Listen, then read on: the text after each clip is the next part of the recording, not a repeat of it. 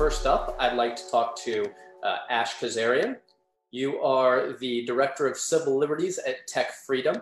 TechFreedom is a 501c3. That means that your organization does not participate in lobbying efforts. So Ash is here to provide us with a legal analysis of the Earn It Act. Welcome, Ash. Thank you for having me. I'll try to keep this short, but I want to give an overview of what's happening. The Earn It Act has been something that's been in the works for almost a year now from Senator Graham's office. And we have multiple statements from Senator Graham saying that one of his targets is definitely encryption. So, you know, we have that on the record to begin with. Then if we look at just kind of the history of how these conversations and discussions were being had, the Attorney General Barr has also many times stated that encryption, end-to-end encryption, is something they're after, that it stops them from getting into places, lawless spaces they want to get into. What they're obviously forgetting is that end-to-end encryption protects a lot of vulnerable population. It protects people all around the world, including in the United States, especially if you look at the reality that we live in right now. The Signal app has been downloaded so many times since the Black Lives Matter protest started. And there's a reason for that. People are seeking end-to-end encryption. They're seeking to protect themselves and their privacy.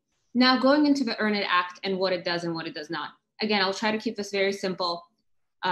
There's something to be said about Section 230, which the Earn It Act amends. Section 230 does not protect companies from liability for violating federal criminal law. That already exists. And already on the books in federal criminal law, we have, liability for spreading child pornography or child abuse materials.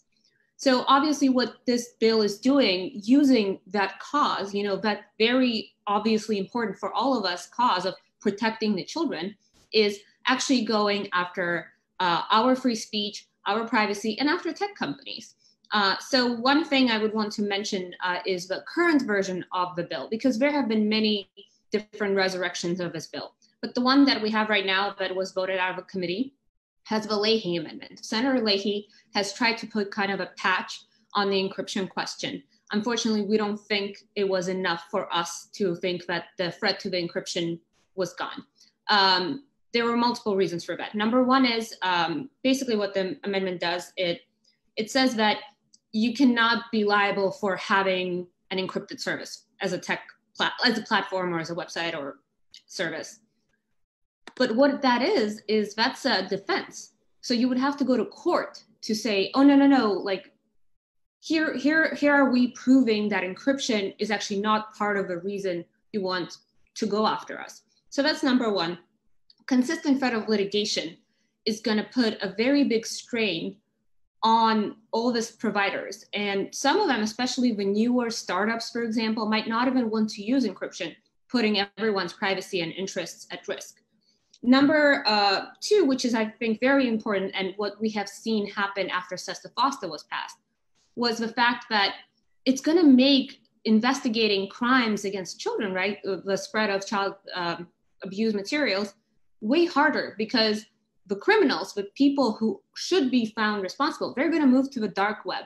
We already see that law enforcement is underfunded, and they don't even do a good job of, investigating these crimes and punishing those who are guilty. Moving this to the dark web is going to make it even harder to investigate, especially for departments who don't have enough money or technologists to understand what the dark web is.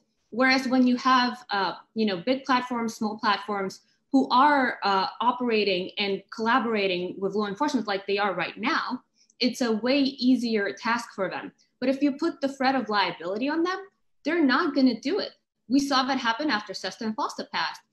Huge chunks of internet, like websites, were just shutting down big parts of it because they didn't want to deal or fight for this, because they didn't want the liability. And we understand why they wouldn't. They don't want to be associated with this. And one last thing I want to mention is the Leahy Amendment was used as this kind of get out of jail free card. Look, we figured out the encryption situation. We even pulled the Lawful Access to Encrypted Data Act that also was championed by Senator Graham. They're not even pushing that. It's kind of like a bait and switch. Look, we're not going after encryption anymore, except earn it as it is. And I think the logic of we keep amending this bill so it's better doesn't work because the substance is not better.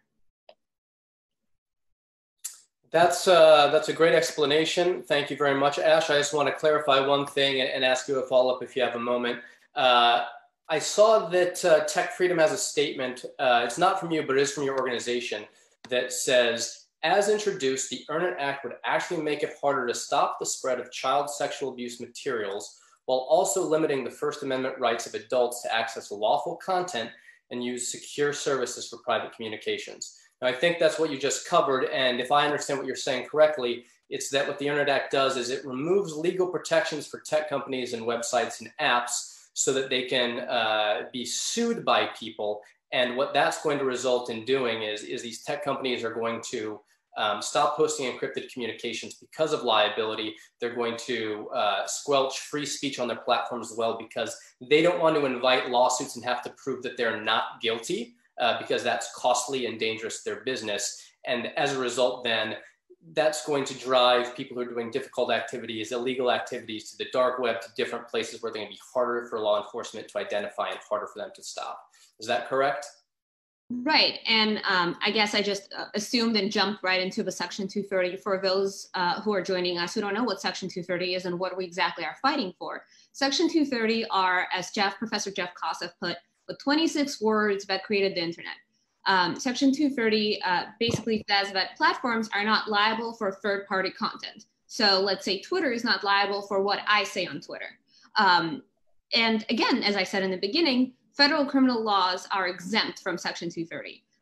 So these carve-outs, just like we've seen with Sesta Fosta, which was a bill that was claiming to protect victims of sex trafficking.